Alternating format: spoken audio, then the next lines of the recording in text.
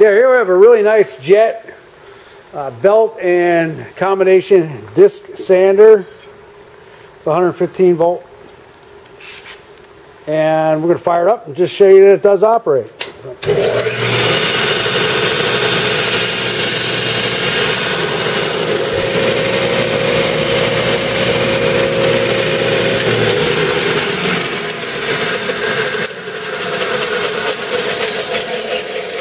So all the mechanical and electrical functions operate very well on this machine.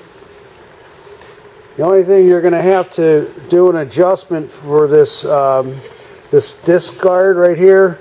It's the gap opening is a little bit wider on this side than it is here, and as you can see, it's almost touching the wheel. And you have to do that by accessing. You have to take this whole head off, remove the belt. And there's a couple screws under there, and you loosen them, and then you can straighten it out.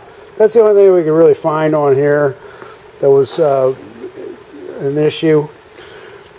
It also includes your platens for your disc and your belt. And you have an instruction manual, miter gauge, and here's your handle for the up and down portion of the...